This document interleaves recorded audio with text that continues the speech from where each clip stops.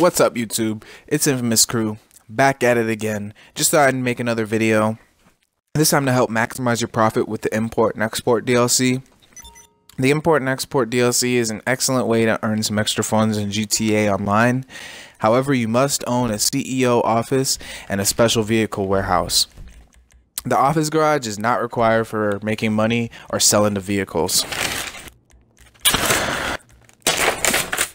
And you know, the funny thing is, actually, the new special vehicles are all actually even stored, they're all stored in your vehicle warehouse. So you don't even need the office garage for anything. It's just for looks. All you have to do to start the new missions is go to your office and go to your computer, click vehicle cargo, and click source vehicle. The special cargo is an entirely different category in warehouse, so yeah, keep that in mind. Most of the time, sourcing the vehicle is relatively easy. However, you can expect some resistance. There'll be different scenarios. Sometimes it will send you to like a racetrack to intercept a vehicle. Sometimes it will send you to the drug dealer's house to get it. One time I had to airlift it with a cargo bob off a shipping container in the ocean. So yeah, there's different scenarios. What I like to do if the car is out in traffic is just wait for him to come to a stop sign or stoplight and pull him out before any shots are even fired, because any damage done to the vehicle is coming out of your check, so keep that in mind too. The high-end vehicles, when you sell them, they're usually worth like 160K, but then there's like 40K that you put into it in upgrades, so you're usually netting like 120K per deal on the high-end vehicles. Those are the most valuable vehicles.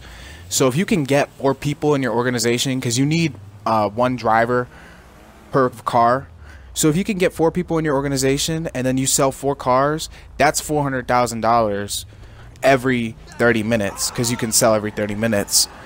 So this is a really great way to actually earn. This is actually a really great way to earn money. Right here is how I showed how I waited for him to come to a stoplight and just pulled him out, and see there's no damage done. This is where you have to go to the mansion, and they tell you to be silent, so you want to use a suppressor on your weapon. That really helps. Once you get the vehicle, you have to worry about other players in the session coming for you, because they can actually put the vehicle in their garage. They can steal the vehicle from you. They can blow it up.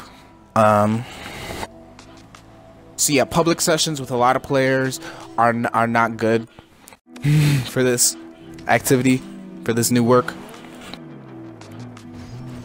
The collection vehicles, there are a particular set of vehicles that you can sell as a group for a profit. The profit's usually 35K to 50K.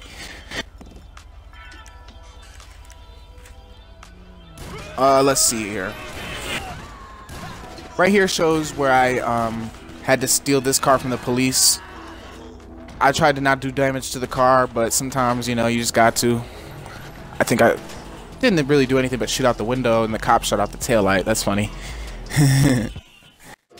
And here, let's see what. Oh yeah, here the photographer. You have to get it from a photographer.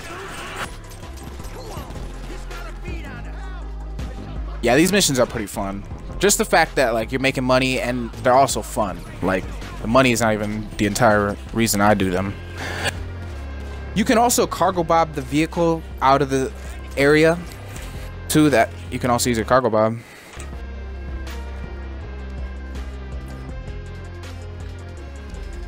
And you also want to have some players helping you, like defend you, because like I said, these other players are ridiculous. Like, they'll just blow you up just to blow you up.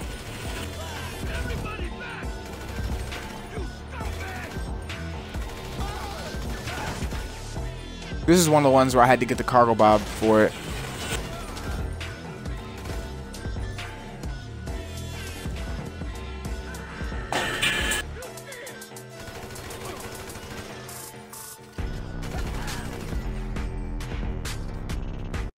But yeah,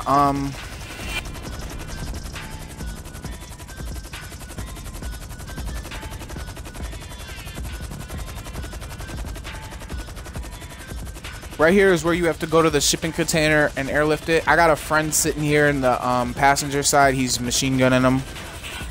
Light machine gun.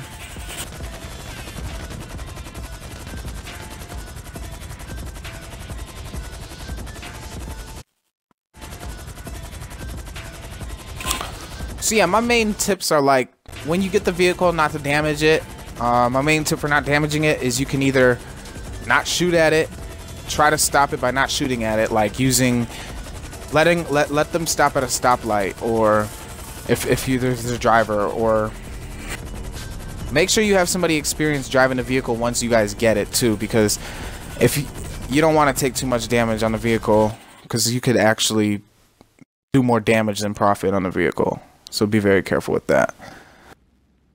Alright guys, thanks for watching my video. Make sure you leave a like, comment, subscribe, thumbs up, all that.